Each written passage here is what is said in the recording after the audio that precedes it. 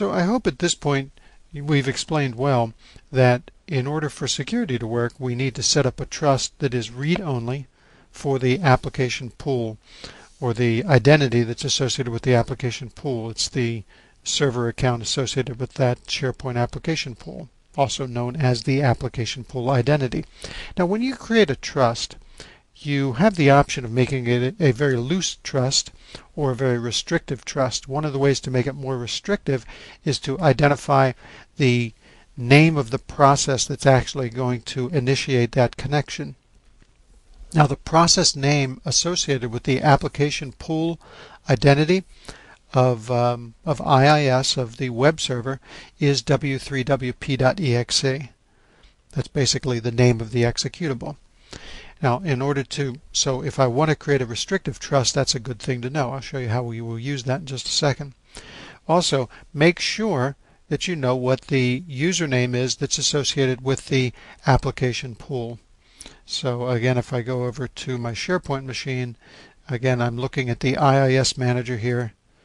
This is the IIS manager under application pools. I just chose SharePoint properties.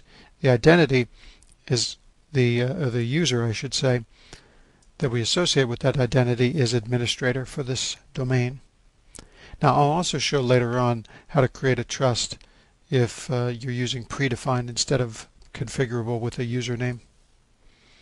And then lastly, of course, we need to create the trusts themselves. So let's go ahead and go back to this Pi server. Let's look at the trusts applet as part of Pi System Management Tools, and let's take a look at first the configurable trust, the trust that you would use if you have set your SharePoint application pool identity to configured to a certain user. Now, for that, you would use a trust that looks like this. Let me double click it to show you the specifics. For the Windows username, we're going to use administrator. That is the username that's associated with the application pool identity, and that username is in the domain virtual labs.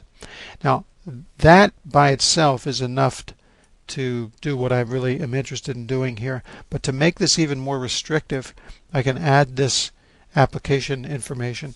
That's the name of the process that's associated with the application pool. So as all trusts work, what's going to happen here is when the incoming client tries to connect to Pi, we will check to make sure that that incoming connection is coming from that application and has these credentials. And if the incoming connection matches these three, then we're going to associate that with this particular trust, and that trust associates it with this particular Pi user. Now, Pi demo is a user who has read-only access to the module database, and in fact, that's all you need in this case is read-only access. So this accomplishes our goal of setting up a trust that allows the application pool identity to connect with read access to the module database.